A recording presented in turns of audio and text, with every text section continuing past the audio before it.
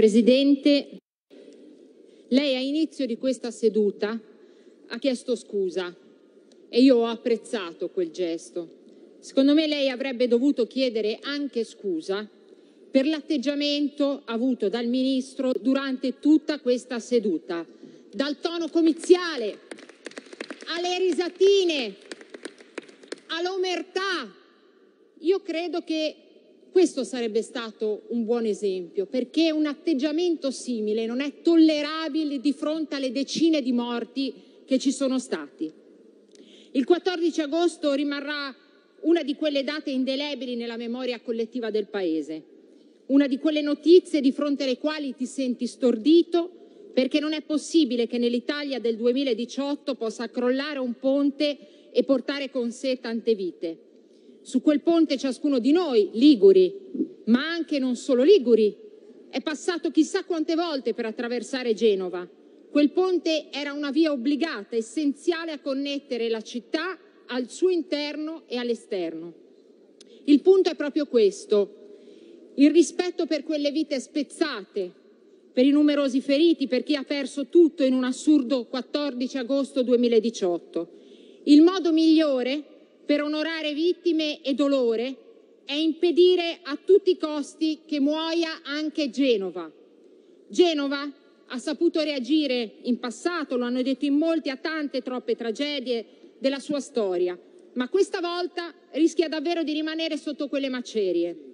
E con Genova il paese intero, perché la ricostruzione di quel ponte, che va fatta presto, in quella ricostruzione si gioca il nostro futuro.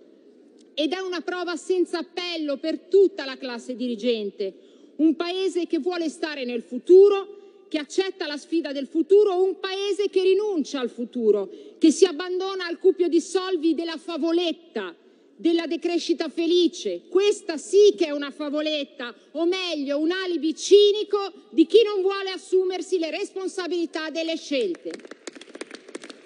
E mentre un doveroso ringraziamento, lo hanno fatto in molti, va alla generosa macchina dei soccorsi, dai vigili del fuoco alle forze dell'ordine, alle strutture sanitarie, alla protezione civile, occorre ora un rigoroso accertamento delle responsabilità, perché quanto è accaduto non può essere una fatalità.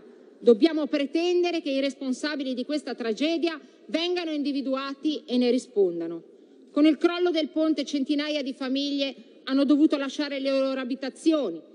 È bloccata l'attività di molte aziende, sono state interrotte ferrovie, strade di collegamento della Val Polcevera, tutte le attività commerciali del quartiere sono in condizioni drammatiche.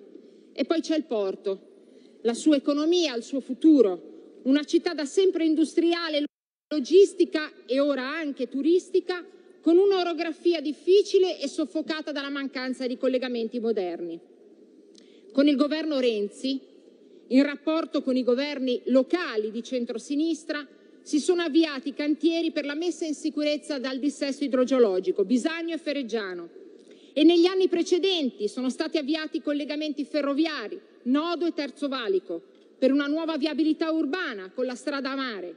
Nel 2015, governo, regione e comune, governati dal centrosinistra, vorrei ricordarlo, sia a Salvini che a Di Maio, hanno approvato la gronda autostradale in conferenza dei servizi, un'opera che potrebbe partire subito se il governo lo volesse e che invece, con la scusa della valutazione costi-benefici che c'è già, rischia di essere bloccata e di essere cancellata come priorità.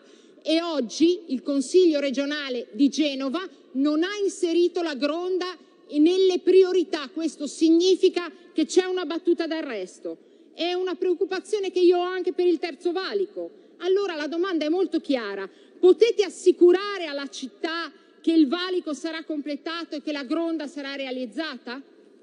Non si era ancora abbassata la polvere del crollo del Ponte Morandi e il governo era già in TV e sui social a cercare nemici, a incolpare i governi precedenti, raccontando bugie e mistificando la realtà. Avete aumentato la confusione parlando di revoche, nazionalizzazioni di aziende di Stato, parlato lingue diverse tra Movimento 5 Stelle e Lega, tra governo nazionale e istituzioni locali. Il ministro Toninelli commissariato da Di Maio e libero solo di farsi selfie in vacanza, diceva cose diverse dai suoi sottosegretari leghisti, in un balletto indecoroso che ha alimentato sconcerto e rabbia. Genova e il Paese hanno bisogno di risposte chiare.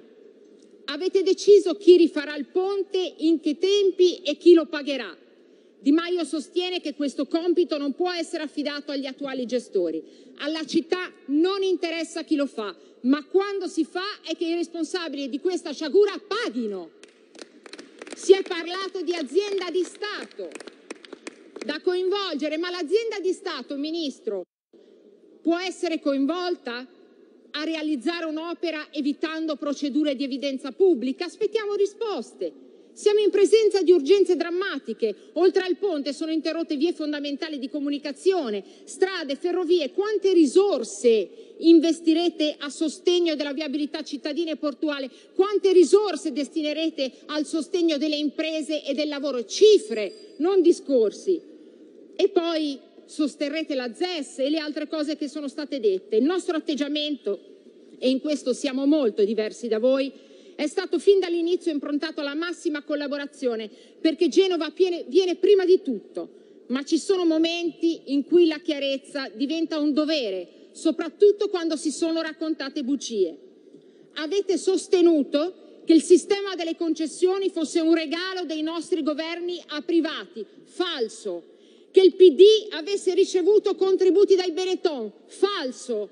Ma non avete ancora risposto perché nel 2008 con il governo di centrodestra e con il voto di Salvini e della Lega, loro sì beneficiari di contributi dei Benetton, oggi alleati a voi, si è regalato il 70% degli aumenti tariffari ai concessionari, cancellando la normativa voluta dal governo Prodi nel 2006 a garanzia di un ruolo pubblico maggiore.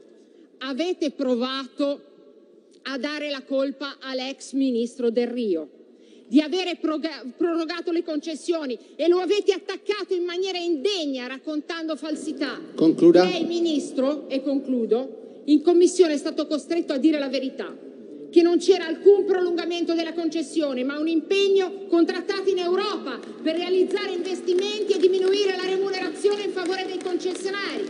Lei sa benissimo che il ministro Del Rio è stato il primo a volere la rivisitazione delle concessioni con il codice degli appalti che voi volete cambiare. Perché allora avete scelto la strada della propaganda? È il tempo dei fatti e io credo che un paese moderno aggiusti ciò che si rompe. Concluda. Mentre costruisce ciò che non si romperà per i prossimi 50 anni. Di questo, Ministro, si ricordi. Grazie.